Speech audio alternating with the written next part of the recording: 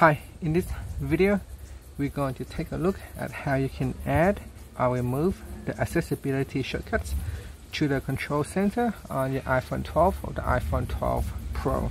So first, let's go back to your home screen by swiping up at the bottom of the screen. Then we're going to tap on settings, and in settings we're going to tap on control center. In the control center page, we want to go down to the more control section, and you want to tap on the accessibility shortcuts. So tap on the green plus icon, and that will allow the app to go into the include control section. So if you swipe down to open up your control center, you can see there is an accessibility shortcuts icon. If you tap on it, it will open up the shortcuts. At the moment, because I haven't added any shortcuts in here, so that's why there isn't much for you to use.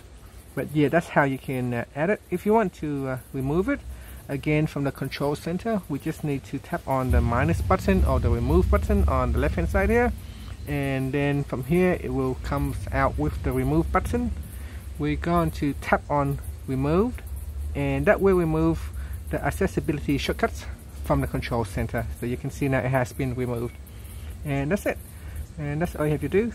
Finally, you can swipe up to go back to your home screen. Thank you for watching this video. Please subscribe to my channel for more videos.